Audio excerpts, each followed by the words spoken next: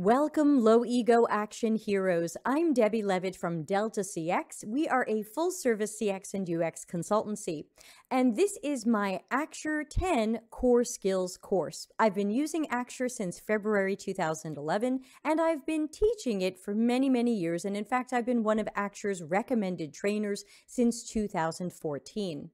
This course is designed to take you from super Axure newbie or Axure afraid all the way through to confident intermediate. So if you've landed on this one video, there are many, many others. Please check our Axure lessons playlist for a lot more videos about using Axure. The Delta CX YouTube channel has over 500 videos on it as of when I'm recording this in December 2021, and I hope you'll subscribe and join in some of our live streams. I'm live usually 3 or 4 times a week with teaching UX research and design, talking about CX, helping people get into the profession, helping leaders and managers, and of course, don't forget Tuesday, office hours, Ask Me Anything. So subscribe and hang out here. So thanks for being here. Please subscribe and let's jump into that next Axure lesson. To end our time together, I just want to remind everybody that you can always go to the Axure page on the Delta CX website. I'm changing the website, but you'll probably find it under something that looks like training and then rapid prototyping with Axure. And this page will tell you more about any live workshops I'm doing or new courses that I have. Or of course, if you or your company want any private training, there's information there about that. But to wrap up our time together, I want to show you a complicated file that I built in 2011, and you won't be able to do all of this, and you're going to look at it and get a little bit mind blown, but I want to make sure people are a little bit more familiar with what Axure can do once you get more advanced. If you've been doing my core skills course, then you probably still feel very beginner or maybe a little bit intermediate. There's going to be a lot of advanced stuff in here, and you can download this file. Check the description of the YouTube video for the download. But I want to show you some of the things that are going on in here because they will be more advanced uses of things you've learned.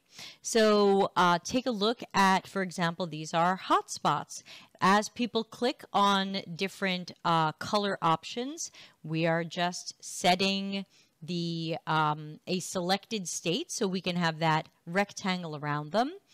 And we're going to also change in this dynamic panel, we'll change the preview they're seeing. So each, this dynamic panel just has a bunch of mugs in different colors so that they match the one people have selected. So that's set panel state and set variable value of item discount. Now for item discount, they're all 1 except for orange. Orange is a 59% savings, which means I'm going to be multiplying things by 0.41 later to be able to have 41% of the price. So that's a little sneaky thing I've done later. Yes, Axure does real math, and I'm going to be doing a mountain of real math in this prototype. I find that my banking, finance, and fintech, e-commerce, and other clients love, love, love Axure, and there's really no replacement for it because of the amazing, cool, realistic math it can do. And of course, you'll learn more about that in my advanced skills class. But for now, let's take a look at some of the pieces of what the heck is going on here. Now here, since this is an e-commerce order, we are giving people a certain date with free shipping. And if they want to pick a different date, we have a dynamic panel here. So when they click on this, this panel shows up and we can isolate it so you can get a good look at it. And we let people pick from different dates and prices. Now, this was an early concept. We ended up going in a different direction with this for the final version. But in general, you can see what we've got here. These are just widgets. And then this is a hotspot on top of them. So if people click anywhere here, stuff happens. So if they pick the free shipping, we've got, first of all, hide this panel because it's acting as a bit of an overlay or a pop-up or even like a very complicated drop menu. We've got what date, selected need date by panel to 21 June. I'll show you that panel in a moment so you can see where we're changing something else when people select something here. The shipping cost is 0 because I'm saying this is free shipping. And then there's going to be shipping text that I'll show you in a moment, and it's going to say shipping. Now, you would say shipping should say shipping, Deb. Why is that special? Well, let's see what happens when we click on Wednesday. Wednesday is a much higher price, and so we're hiding the panel. We're selecting June 16 in a different panel. We've set the shipping cost manually to $326. So this isn't text on widget because the widget actually says plus $326. I just need the number. So set it manually to 326 as the value, and set the breakdown shipping text, which I'll show you in a moment, to expedited shipping. Ooh, okay. Same thing over here, except now it says rush production and shipping, and same thing here. So as people select this, let's take a look at where those effects happen. Let's click away from this open dynamic panel. So you can see under this blue hotspot is a purple dynamic panel. Here it is. Let's go to the outline and let's see if we can find it.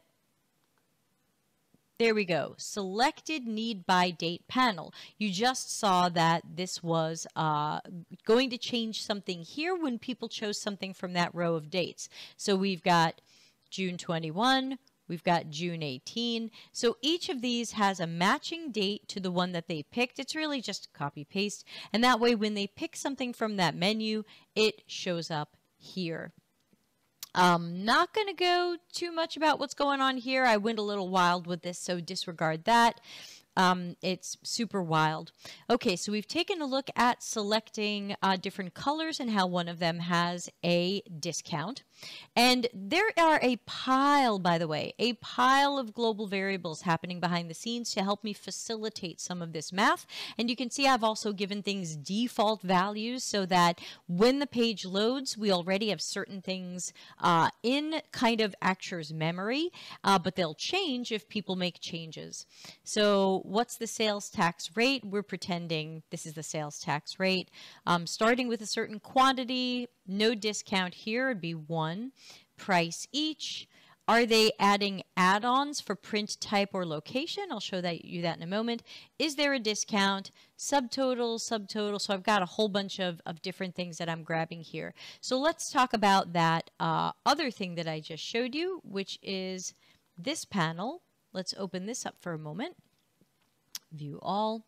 So similar to the other panel, if you want one color, which is the default, that's going to be a $20 setup fee and 16 cents per item added on. Again, complicated math stuff. You don't have to do this, and you're not going to necessarily know how to do this after watching these videos. I'm just watching how techniques you've learned, like setting variables and showing and hiding things, all come together in a really complicated file. So these are variables. I know this because it says set variable value. Show or hide this panel because I've made a selection, and set selected to one color. So these change the price. If someone clicks 3 colors, we're using a higher setup fee and a higher per piece add-on price. Again, this is just for the realism of e-commerce. You definitely don't have to go this far with some of your e-commerce stuff. Lorem ipsum and pretending it gets added to a cart, that's all fine. In this case, we wanted to try to do realistic math because of something that we were designing where we actually were usability testing something about the way the math was done and the way the information was shown. So we wanted to make it highly realistic. Same type of thing for print locations. If you want front, if you want back, we set different prices and different variables. And if we do a preview of this and we take a look at our console, you will see I've got a bunch of variables, and we can see some of them changing as we make some different decisions. So for example, orange should change our item discount because that one is on sale. Not choosing orange, we'll take our item discount back to 1 because there is no sale on that one.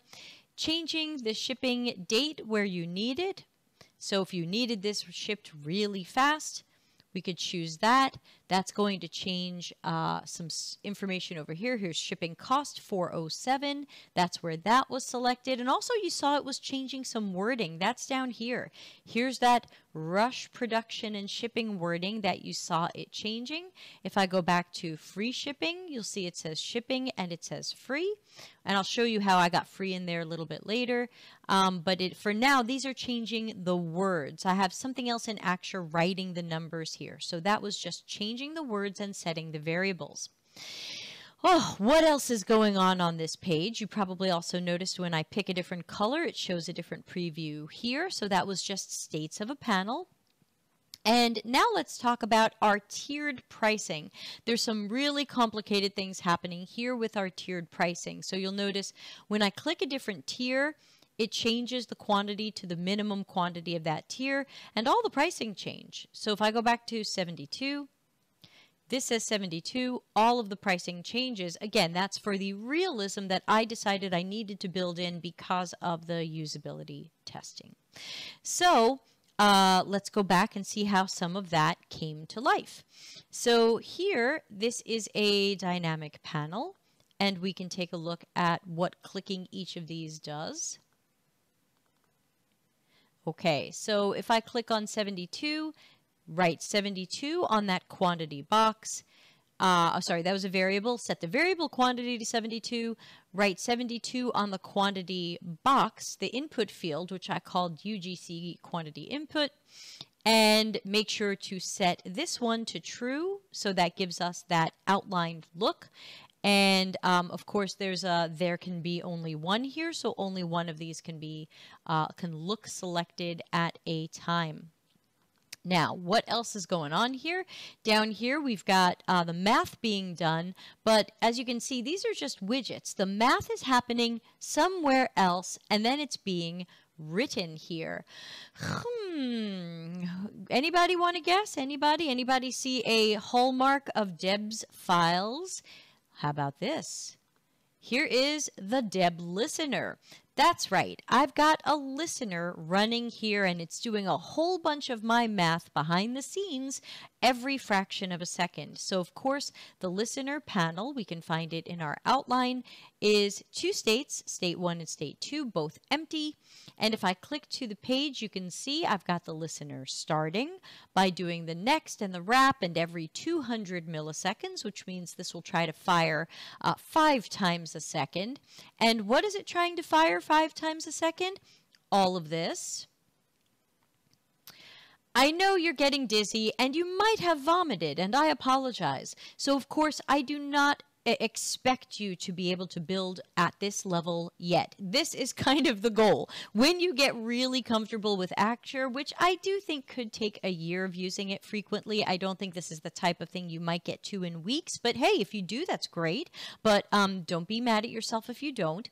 So the idea here is that this listener is controlling a whole bunch of things on the page every fraction of a second. And you might say, well, wait a minute, Deb, there is so much stuff Axure is doing here 5 times a second. This has got to slow the file down, right?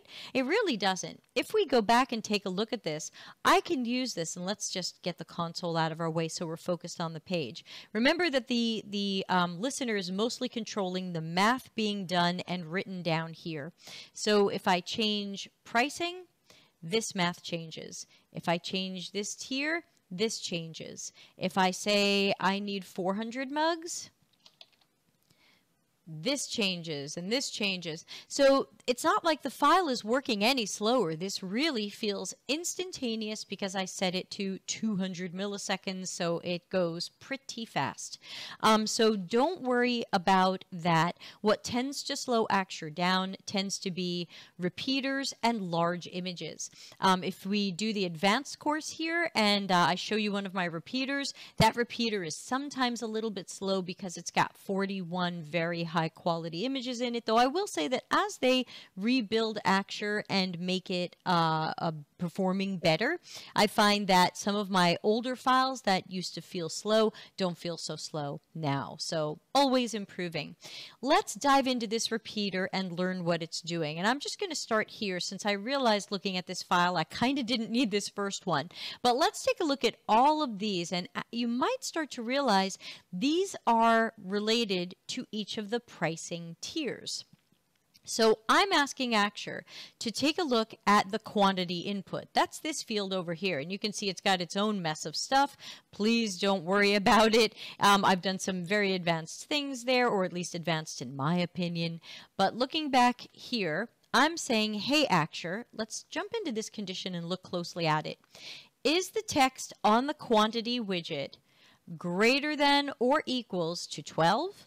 And, so match all, and is the text on the quantity input less than 24? That's going to create that tier where it's either 12 to 23, but not 24, because this isn't less than or equals. This is just less than.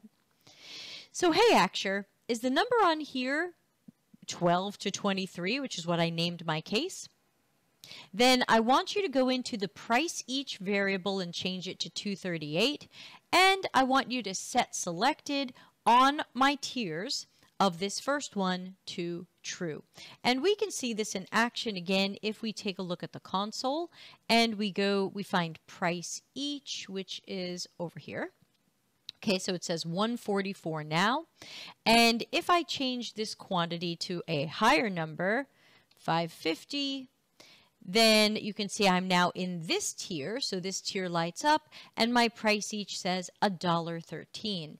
If I decide I only want 55 of these, this tier lights up, and my price each is $1.79. All of these numbers until the last one. This is the last one from all the tiers, and it says if it's more than 25,000 of an item, here's what you should do. And again, notice these are all ifs. I didn't use else. I did toggle if or else so that they're all if.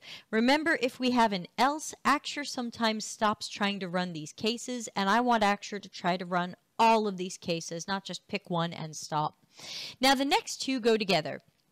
Is this going to be paid shipping or is this going to be free shipping? How do we know? Well, is the shipping cost variable equal to 0 or not equal to 0?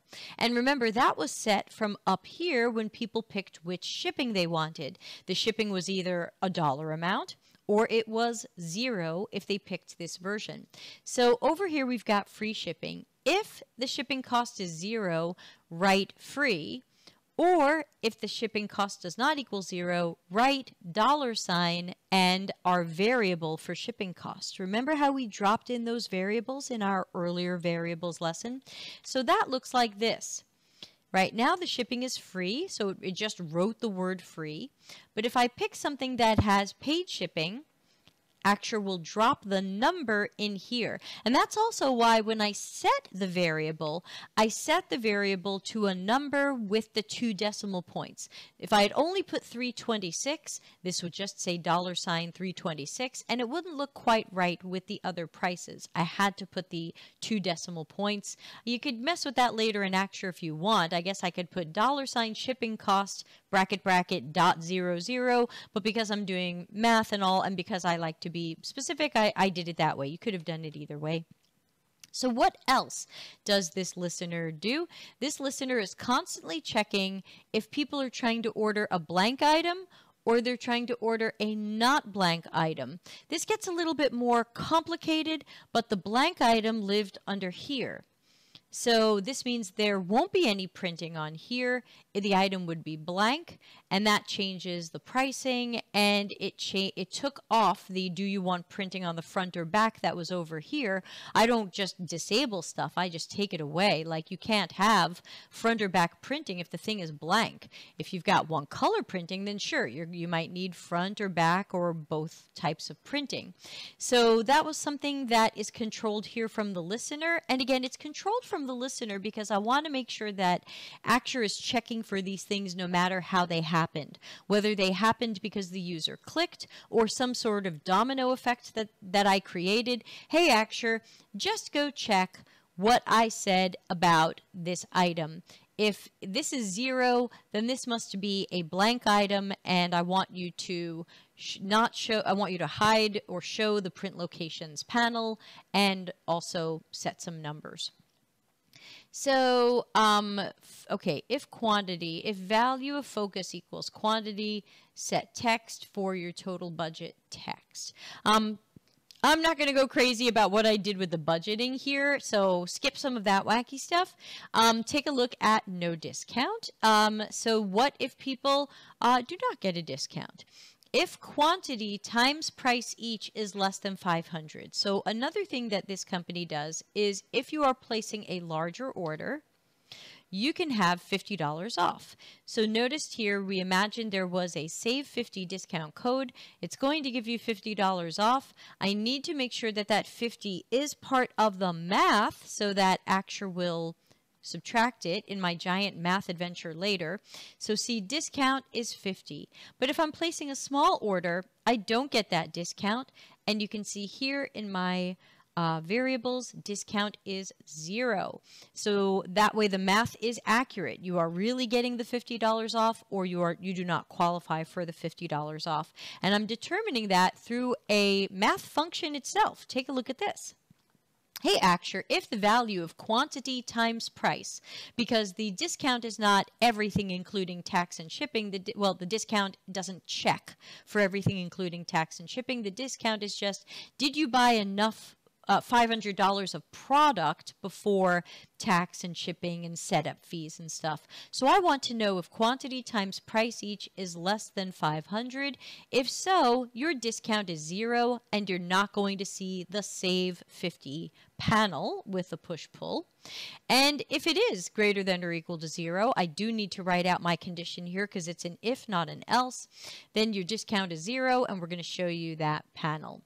And now you can see a giant monster thing here that says if true. This technically has no condition, which means it's going to run no matter what. There's no condition that's possibly stopping it. Yes, you can create that. You can create a case that says if true and have no condition, which means Axure is just going to run this thing. And it's something you have to do when you have a whole bunch of other cases with conditions, and then you have a case that you realize you want it to run no matter what, and there is no condition. So here's where I'm doing bits of the math piece by piece. So I want the setup fees and of course writing some of this down here where we have this information. So I want you to write the setup fee on the setup fees. I want you to create a subtotal. Now, obviously, this is some crazy, ugly math, and this is not going to feel comfortable, possibly at all, but certainly until you do my advanced course or some Googling on Axure math. So you can see I am in various math expressions multiplying the quantity times the price each with its item discount, and then adding the print type and the print location and then the setup fee and the shipping cost, and then I'm rounding that to 2 decimal places, because sometimes when you do math in Axure you get 10 decimal places and that looks wacky.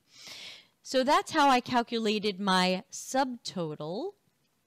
And then but notice you don't necessarily see the subtotal anywhere. I'm just kind of grabbing that number behind the scenes. So I'm taking the subtotal and I'm dumping that in a variable. So people don't even see the subtotal. This is a number I'm using behind the scenes. So I can then take that and kind of baby step test it. And then I can add sales tax to it. So see, the sales tax is going to be the subtotal times the sales tax rate with my fixed 2 decimal points. So you can see I'm kind of doing the math in pieces. Some of these are set variables, so I can hold this math behind the scenes, and some of these are set text. So product subtotal, which is this product guy over here. How did I calculate that? Quantity times price each times the discount with the fixed decimals. So this whole case does a bunch of the math on the page and writes the numbers where they go, and it looks like something here got removed, so I can take it out. And then eventually we do the grand total, which in a sense is the easiest thing on the page, because it's add the subtotal to the calculated sales tax, subtract any discount, which might be the $50 or nothing, and make sure that's rounded to 2 decimal points. That was the easiest. But the rest of this, as you can see, got pretty ugly and was a difficult math expression to write. But again, this is the type of thing I teach in the advanced class. Now, there are some other things here that I do teach in my advanced course. One of these, for example, is this guy. We did not learn that in core skills. We learned that in advanced. It's a fun little dude, and I use that from time to time. So especially in my e-commerce stuff, sometimes in financial stuff. There's a lot of other stuff in the advanced course, like sliders on a number line and math and repeaters. So there should be eventually a video set on that. But as of when I'm recording this, which is Christmas Eve 2021, I haven't recorded the advanced skills yet, but we'll get that on the to-do list. So check the playlists on the Delta CX YouTube channel for any other Axure courses. Let's see. So I think that's mostly what I wanted to show you, but there's a lot here that's also quite simple. So for example, here's our tabs. Here's our tabs with our lines, and here's our dynamic panel that's going to give us different state, our details, our dimensions, our description. This is just simple tabs, just like we learned. Let's see, there's a fake panel. There's a giant fake panel here, which is like, I'm calling it bottom of page panel. So I can just super cheese out and just put the whole rest of the page on the panel. That helps me with push-pull things, so moving things out of the way, then the whole page moves together. But I tend to, that's just a habit I tend to have, especially when things in here might not be dynamic. You can see this one's a component. It has the pink mask. When I tend to do these things, these are old forces of habit, like just stick the entire bottom of page in a panel so I can easily move it together. Some people group it. You know me, I'm a panel head. So there you go. Again, here's another hotspot, and it says scroll to widget. We learned that one too. Jump down the page to where the reviews are. So that means we're going to jump down to where these reviews are. You know how to do that. You can see this isn't interactive. There's nothing on it. There's no lightning bolt, which would show interactive. There's no panel. So I put this here, but I didn't make it work. We weren't usability testing this, so we didn't bring it to life. But we were definitely usability testing how people felt about the different pricing and the way that you chose different things. And ultimately, we did change this design in response to that usability testing. But this is where the concept started and then has improved and evolved since then. So again, a great example of where realistic prototyping, there's really no replacement for it. You're not going to be able to go into Figma, Sketch, InVision, Adobe XD, at least not as of Christmas 2021, and say, I want 127 of these and have all of the math be absolutely realistic to what this company would charge you, and to also have different setup fees dropped in here or shown behind. Now we actually show details. This is a show hide panel with a push pull widget, so you know how to do that too. And some of the math we did behind the scenes was dropping into this. So now that I have it shown, if I change my colors, you can see the imprint charges and the setup fee changed. So that's another thing that you could know how to do by now. You also see how it moves the whole bottom of the page out of the way. So push-pull works, at least that day. I didn't have anything related to the zip code. I didn't change shipping, but hypothetically sales tax rates and possibly shipping prices would change if people lived near this company in Florida or far from this company in Florida, or even in just a different sales tax location. But we didn't bother doing that. We pretended the sales tax was the same no matter what zip code you put in here. So technically this changes nothing. And we also know that because there's no lightning bolt here. There's no interactivity that happens because of this field. I didn't even name the field. So you can tell there's a couple of hallmarks there that says this does nothing, or at least it changes nothing. It is a form field, so I can type into it and I can pretend, but it's not actually going to change any of the math or anything else. It's there just in that kind of low-level prototyping sense. So yeah, I keep finding more things to show you and talk about, but I think I'm finally done showing this to you now. And of course, you can play around with it if you'd like to download the file and maybe try it out yourself or reverse engineer some of the techniques. There's a couple of wacky things I did here as workarounds to something that was hard to do in Axure, and they're just not going to make sense, and they're going to be too hard to try to explain on this video. So anything you see that says bud, some of my bud and focus stuff is not going to make sense. And so I would say just look out, ignore bud and focus. Some of it is just not going to make sense. I think I had some of that over here. If stock, we pretended that there was only a certain amount of stock on this product, and if there's too much stock, show a warning, or sorry, if there's too much quantity, show a warning. We talked about, that's like our showing error messages thing. So if I say I want 6,000 of these, this says, yeah, but we've only got this many in stock. So again, just playing with ideas on how you could, obviously that doesn't line up. It needs a little bit of help, but you can see the concept in place. And then if people say, okay, so you learned that, you'll know how to, I'm sorry, I keep trying to end the video and I keep finding things that I want to say, oh wait, you know how to do this too. So there's lots of little pieces of things that you do know how to do.